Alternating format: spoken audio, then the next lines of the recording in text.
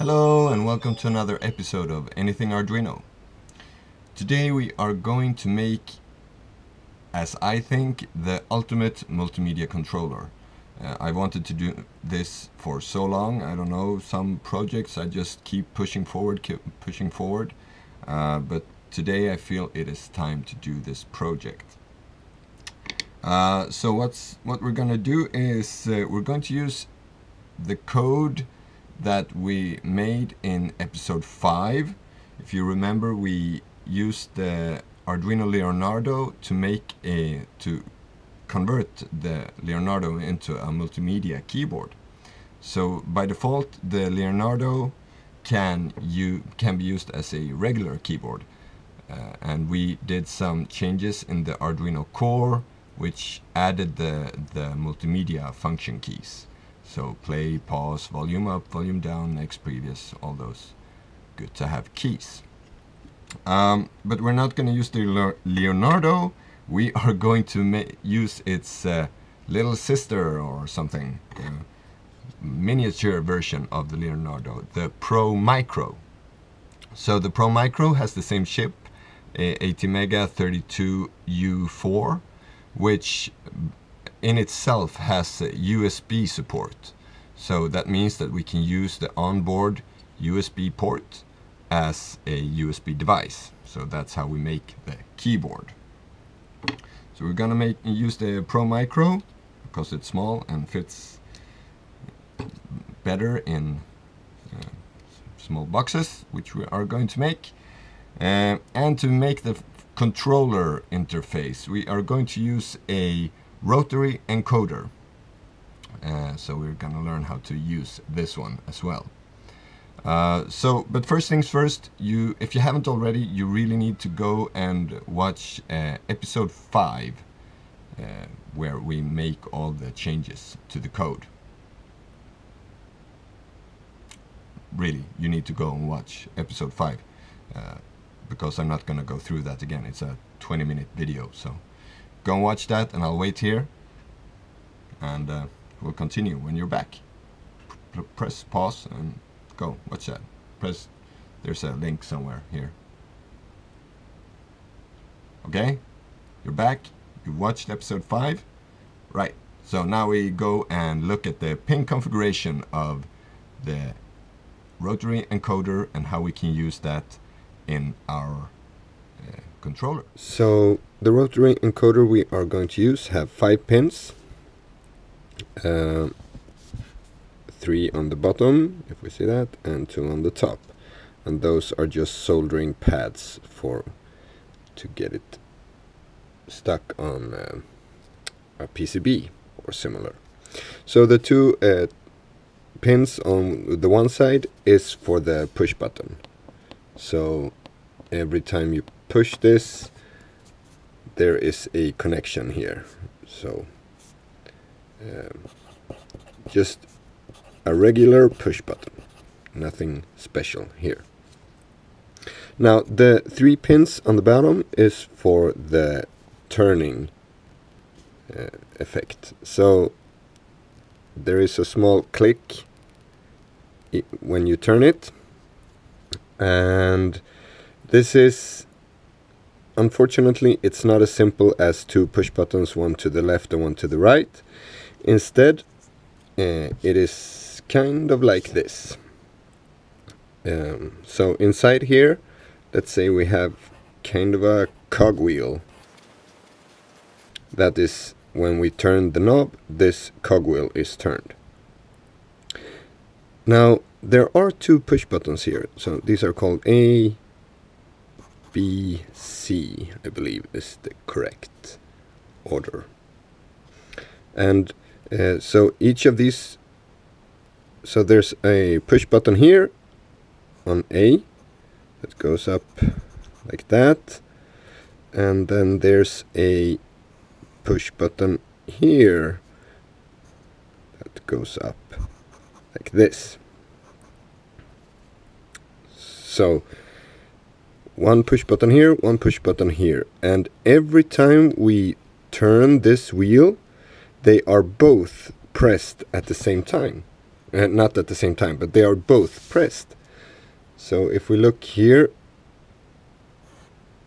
just a close-up of when it, here's A, and then B is pressed. So when we turn counterclockwise, B is pressed first, and then A just a short while after. So a short while after, it will look like A and B, like that. And then even later, B will be released and A will still be pressed. So 1, 2, 3. So this means that by calculating the time from when A and B are pressed, we can determine both which way we are turning the knob, because if we turn this was clockwise, and if we turn counterclockwise, it will be A first and then B. So it will go the other way. So by doing this, we can see both direction and speed.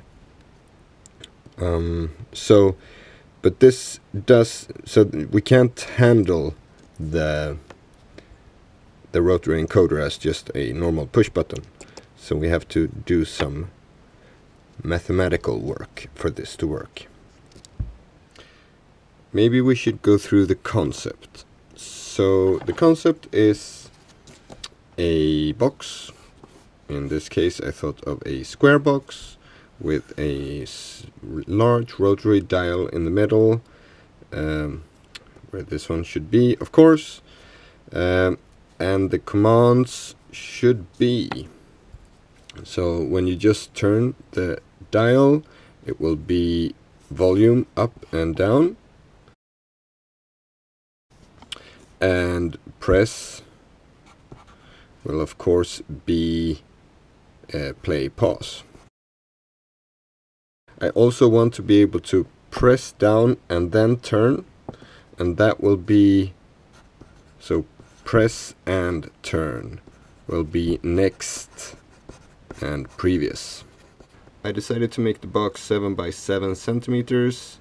That gives me big enough for a good feel, I think, and also there's well enough room in it for the electronics. The hookup is quite simple. The middle pin is connected to ground.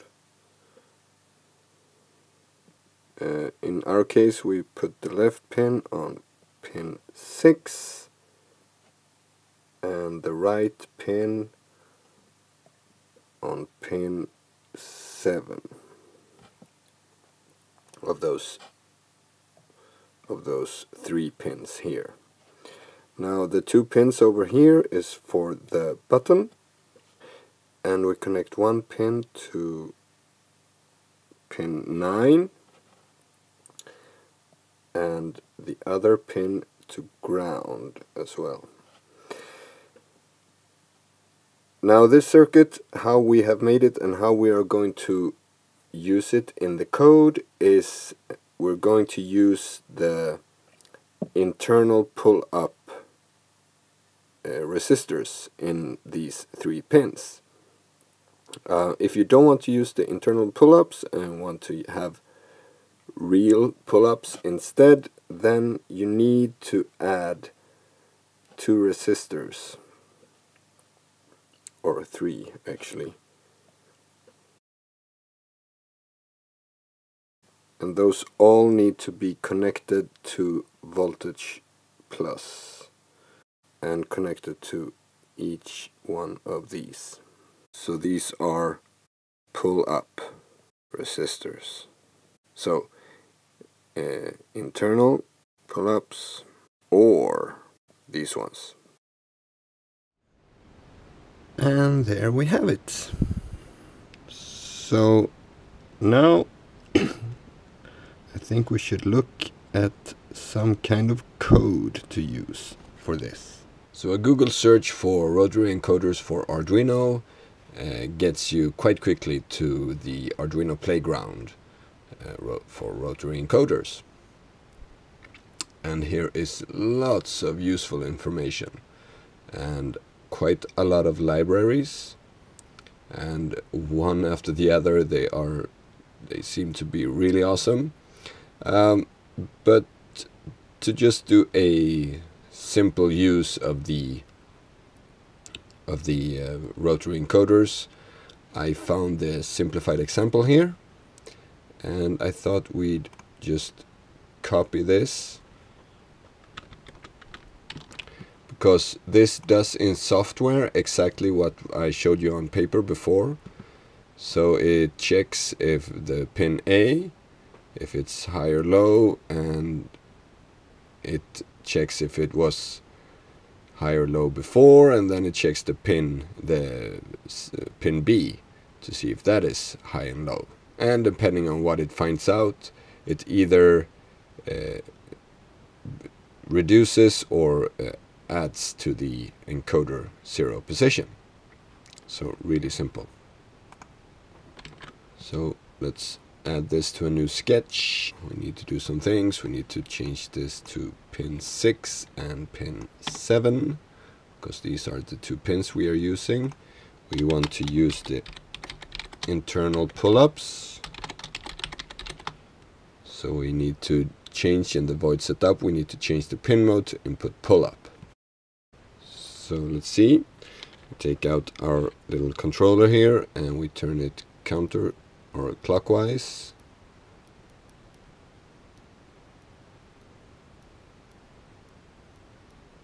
And it is jumping all over the place.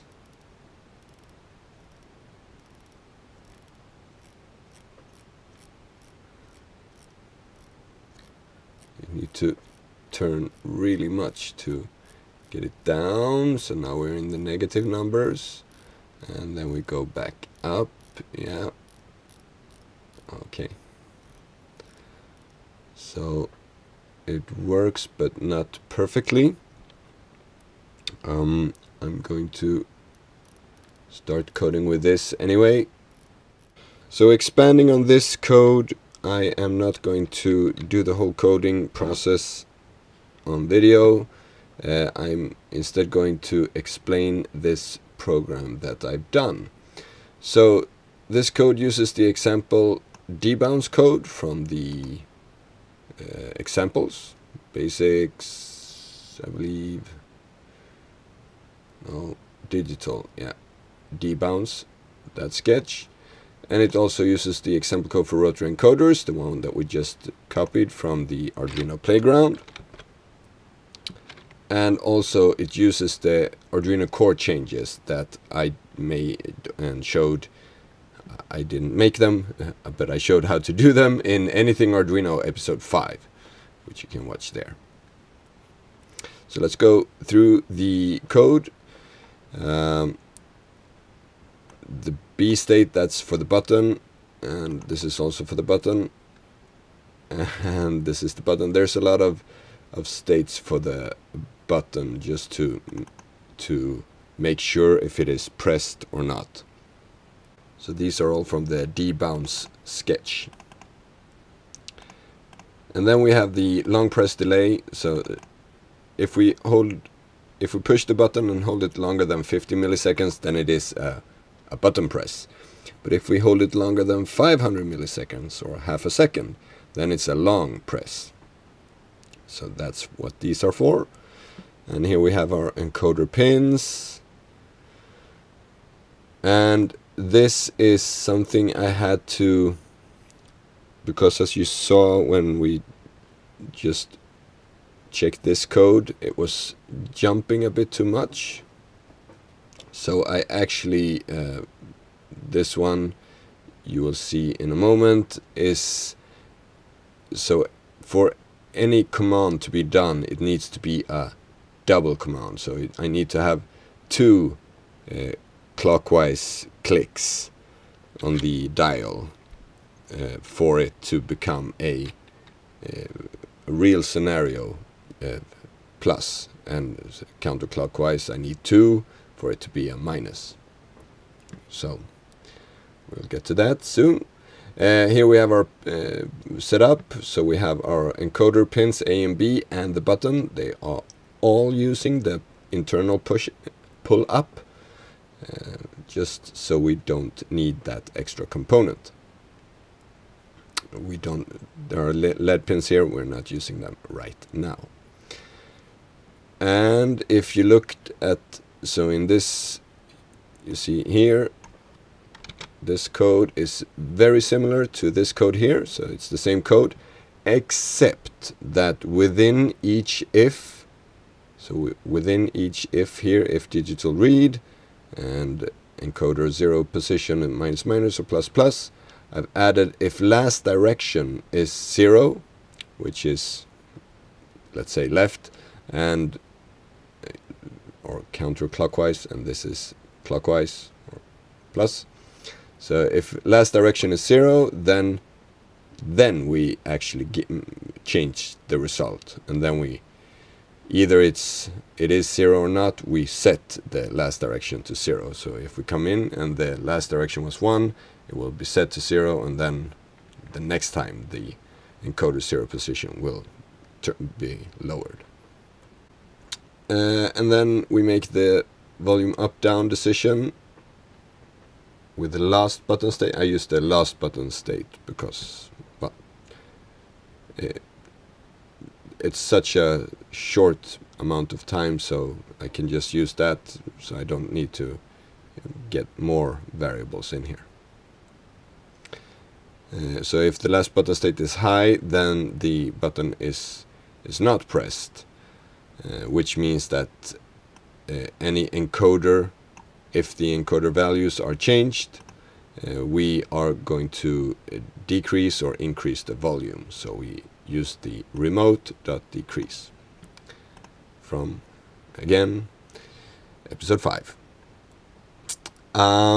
And then we make the next and previous decision, and this is also outside the check for the button. So here we see, we actually check if the button state is low. It needs to be low, so it needs to be pressed, but also if the last if millis minus last debounce time is longer than the long press delay, so longer than 500 milliseconds, then any encoder changes will either do the remote previous or remote next, so changing tracks. And then we check the button, and this is technically the debounce code, with just a few additions for debugging. So if the reading is changed from the last button state, and if the reading is low, then the button is pressed, and then we start the last debounce timer. And then we check if it's a long press and if it's a short press. And if it is a short press, so it's shorter than the long press delay, but longer than the debounce delay, then it is a play or pause command. So we either press play or pause. And well, then we just set the last button state and encode the last value, and then we start all over. And so let's see this in action. So we are done there. So first let's look in the serial monitor. So we go volume up. We are mostly ups. And then we start going down, and there are quite a few ups in the beginning, and then it's, now you can't see, but I actually am changing the volume here. And if we just press quickly, we get a play pause, we hold it long and we release, then we get a long press, which doesn't do anything, but it is there. So long press and we turn is next, a few previous, and previous. a few things that have been added just to make sure that no strange commands will be sent. So the last direction I showed you, and then remote.clear function needs to be called every time you send any function to the remote. You need to add the remote.clear afterwards. So I missed that before, so I've added that everywhere. And in the previous and next, just so you won't switch songs or episodes or whatever you want to switch next and previous too fast, I actually added a 500 millisecond delay here. So once you actually do the previous and next, there's a half a second delay there. And we need to stop here.